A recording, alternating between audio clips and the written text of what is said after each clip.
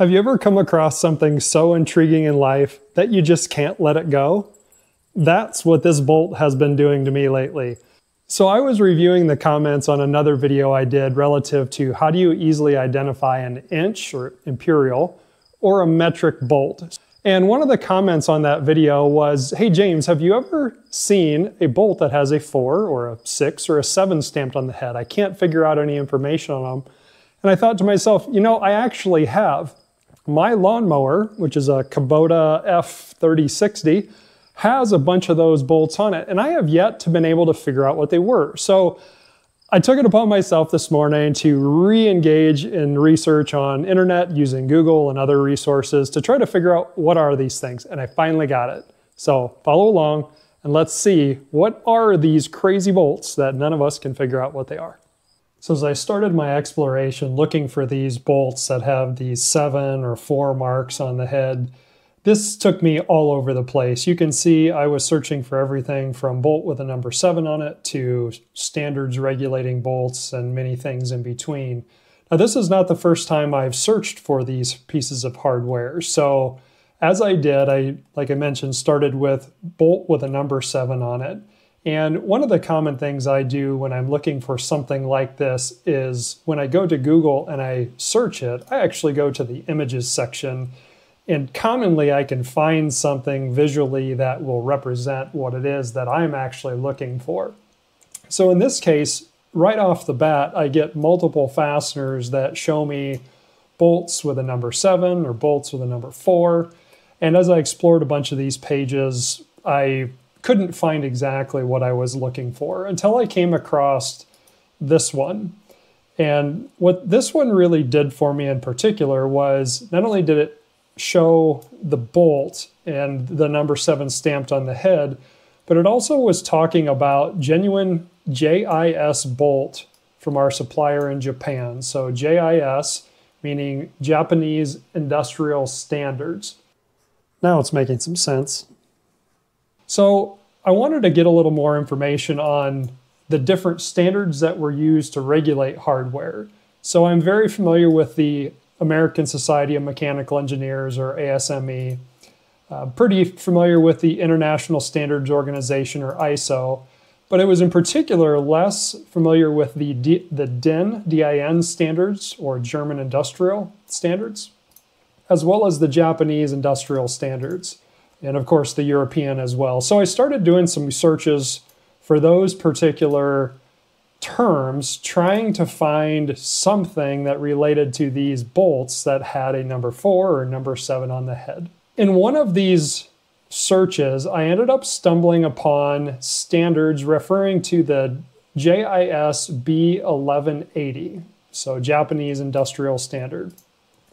And it just so happened that there was some different sites that had excerpts of these standards that I could actually look at. So in this one in particular, the 1180 standard does refer to hex head bolts and screws. And I thought, man, I'm right on its tail. So as I read through this standard, I could not find anything in here that specifically called out and showed anything relative to those types of markings that I was looking for, except for this one statement that refers to markings. And it says, markings on the product shall be in accordance with these other standards. So the search continues. In particular, I cared most about this one for steel bolts, or the B1051.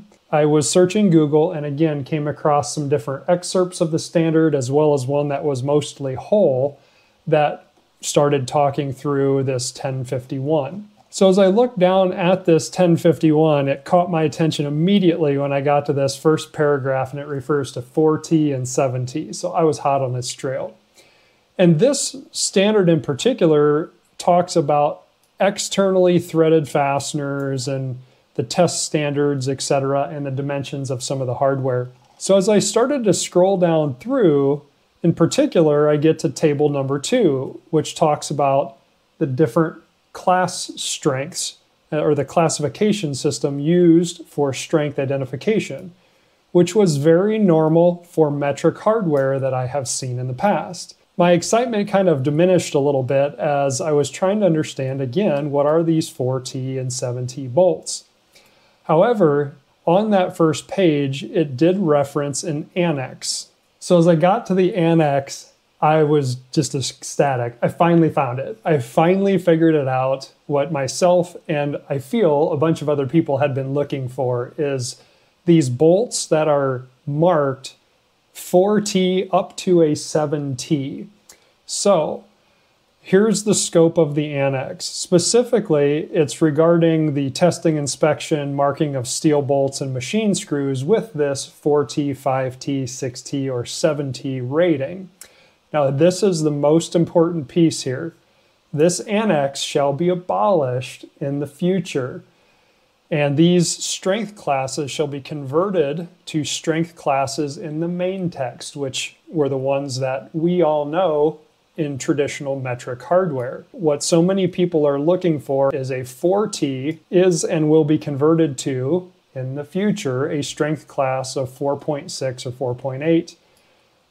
5T goes to 5.6 or 5.8, so you can see that the 5 goes to 5, 6 goes to 6.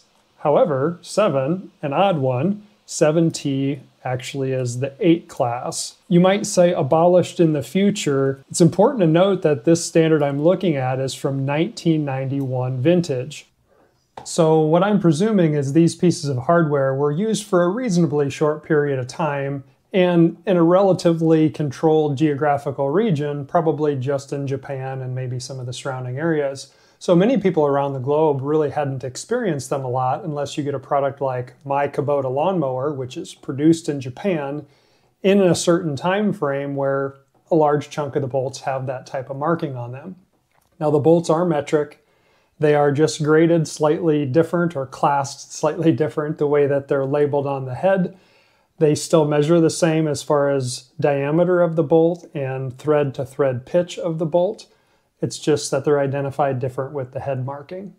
So one little bonus tip of information that I'll share with you that I found was fascinating. There's actually indicators of shape that can also indicate strength class. I've never seen them, but I thought it was really neat. So as I scrolled down through here, I found this alternative strength class marking for stud bolts. Now specifically stud bolts. So an 8.8 or an 8 class could be a circle, a 9.8 could be a plus, a 10.9 could be a square, and a 12.9 could be a triangle. So I thought that was neat, not to be confused with manufacturing markings.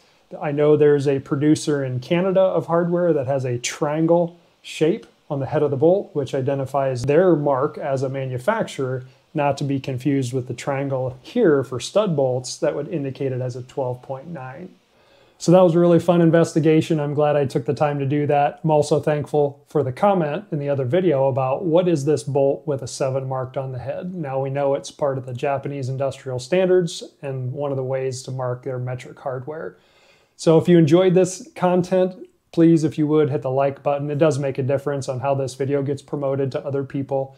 If you enjoy the content I'm producing, feel free to hit the subscribe button and follow along with new videos to come. So I will see you on the next one. Stay curious, friends.